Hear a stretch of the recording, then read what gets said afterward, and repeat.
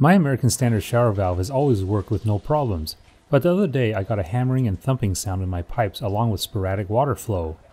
Eventually the hammering stopped, but now when I adjust the temperature, I only get scalding hot water or only cold water. I wasn't able to get any warm water at all.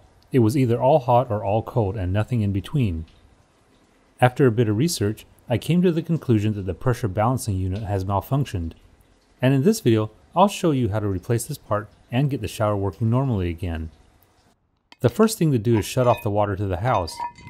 This is usually done at the shutoff valve in the front yard near the street, but your location may be different. After the water is off, turn on the shower valve and let all the water drain out until it stops. Then I cover the drain because I don't want to lose any screws down there.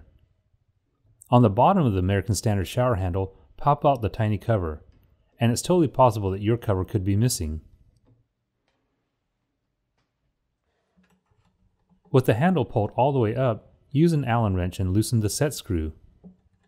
You don't have to take it all the way out, and it's super tiny so you don't want to lose it. Just turn the screw until the handle can be lifted off. Now the collar can be slipped right out. The cover plate has two screws that need to be removed. Once these screws are out, the faceplate can be pulled off. However, after I took the screws out of mine, I realized the cover was stuck on the tile with adhesive, so in the end I didn't want to mess with it, so I just left it attached.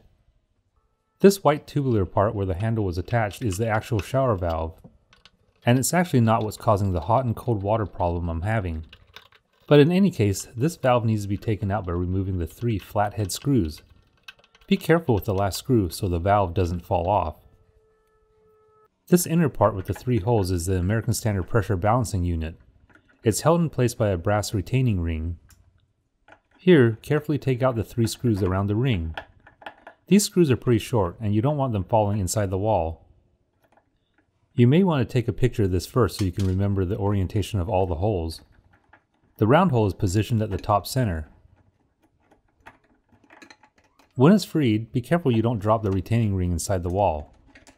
What's left is the pressure balancing unit. And to get it out, I use a paint can opener because I couldn't get enough grip with my fingers.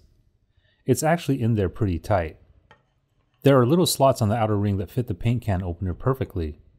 Just pull a little on both sides and the pressure balancing unit will come out.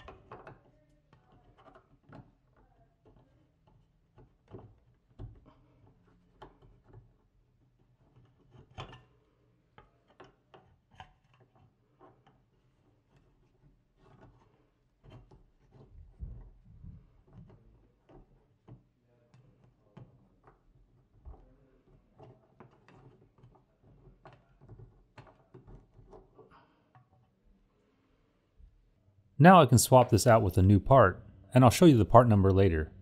But let me quickly show you the slots I was talking about earlier. They're all around the front edge, and the paint can opener is the right tool to help remove this.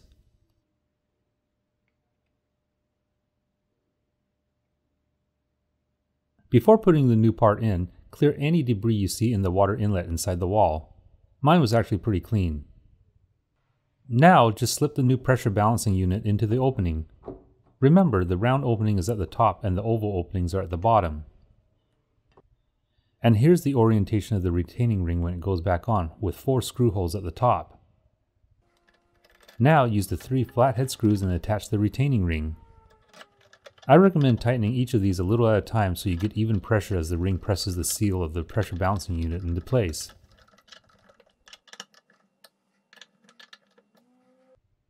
Now it's time to reattach the shower valve. Be sure to line up the round valve opening at the top with the round opening on the pressure balancing unit. Using the 3 long screws, I'm going to tighten each screw a little bit at a time to get even pressure around the seals to prevent any leaks.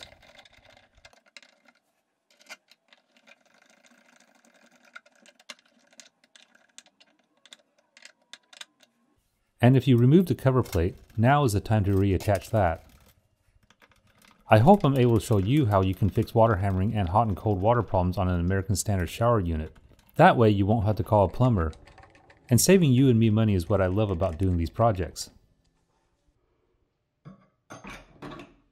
After the collar is slipped back in, Hook the handle back onto the valve and then tighten the set screw to secure it to the wall.